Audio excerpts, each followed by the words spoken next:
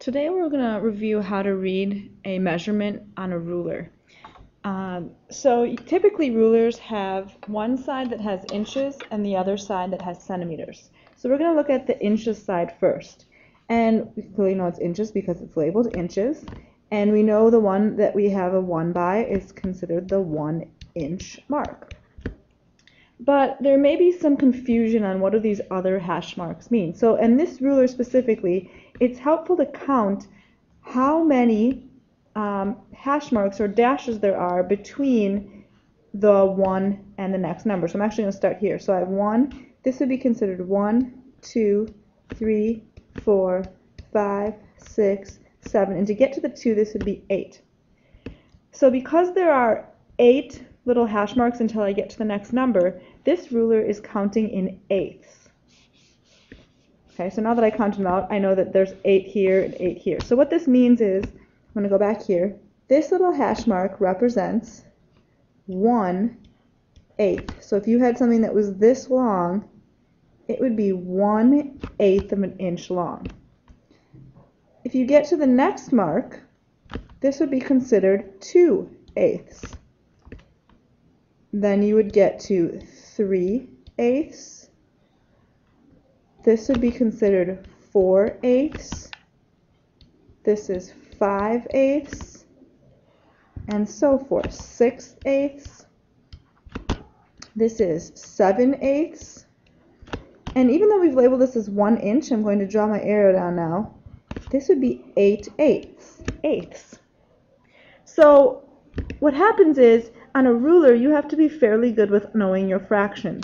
So I know that it was cut up into eighths because there are 8 hash marks, and because we are already good with fractions, this is why it became 1 inch. What is 8 over 8? Well, 8 over 8 is 1. So that's how we know that this was the 1 inch mark.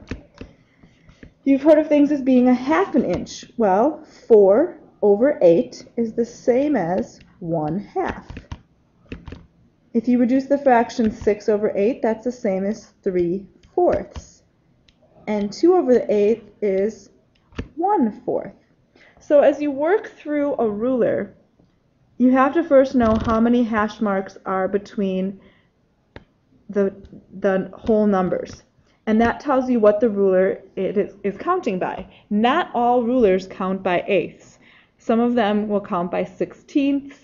Some of them only count by fourths. So you have to know how many sections there are first. So as we move on, if I pick this hash mark right here, I automatically know that if something was this long, that went all the way out to here, straight line, I automatically know that it would be 4 inches, because I reached the 4, but then I would count 1, 2, 3, 4, 5, and since they're counting by eighths, this would be 4 and 5/8.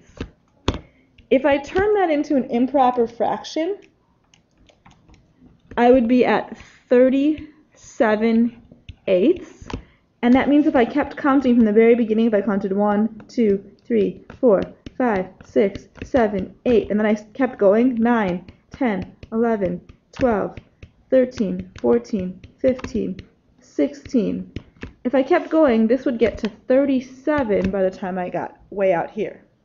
But it's helpful to know them written as fractions. Again, if I had another segment or another line that ended here at this mark, I know that I'm at the whole mark of 7, and then I would count 1, 2, that's 2/8.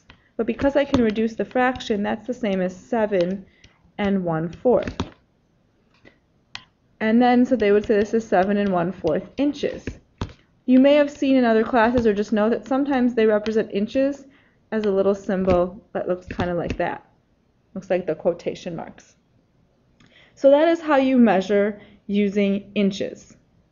Okay, give me a second. I'm going to erase, and then we're going to talk about the centimeter side. Okay, so we've erased, so we're working on erasing on the centimeter or the inches side. Now we're going to work on the centimeter side. Obviously, that's one that has cm for centimeters. And again, the same thing that we did before is count all the little hash marks. So this would be 1, 2, 3, 4, 5, 6, 7, 8, 9, 10. So centimeters are based on tens. So if you went out and you said, okay, well, this was 10 tenths gives you 1 centimeter. So as you draw out a segment, if your segment goes all the way to here, you know that you have a whole number of 8, and then you count 1, 2, 3, 4. This would be 8 and 4 tenths. If you want to reduce it, or you should reduce it, this would be 8 and 2 fifths. And this is now centimeters.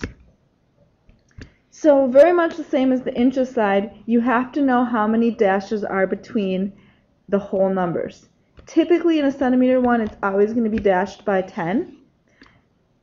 But it doesn't have to be. They may add way more in there. And you have to be, again, you have to count to find out what are they counting by. So that is our brief tutorial on how to use a ruler. You will have a little brief worksheet on how just measuring different segments to different lengths. So if I asked you to measure to the nearest ½ an inch, you know that you're looking at the inches section, and you'd have to start thinking, okay, where's ½ an inch? Well, if I have sections of 8, 1, 2, 3, 4, 4 is ½ an 8. 1, 2, 3, 4, 4 is ½ an 8. So this would be 4/8, but this would be 1 and 4/8. 1, 2, 3, 4 eighths, but this would be 2 and 4/8. And why did I do 4? Because, again, if I reduce that, that's 1/2. And then they would have inches. So just a brief review again of how to use or read a ruler.